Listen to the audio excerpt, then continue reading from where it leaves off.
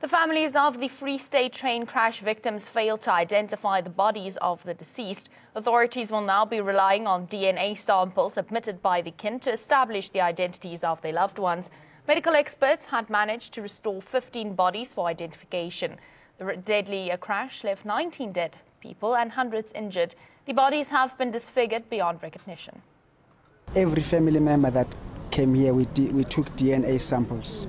So we do have their DNA samples. So now the process is for these samples to be taken to Pretoria, and then for the pathologists to continue with the sampling of the bodies and match that to the family members. The doctors had prepared 15 bodies today for viewing. There are those that are just remains and beyond recognition, charred bodies, burned, and you can't even figure out the full human being.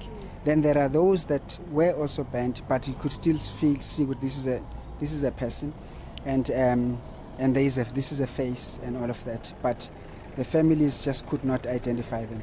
The DNA, more or less, it will be a week after next week.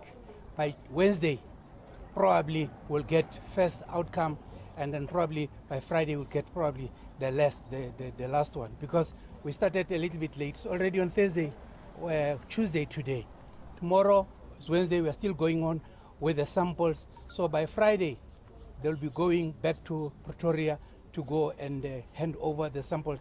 But the laboratory is ready for us at giving us a first priority, so that at least the DNA should be performed.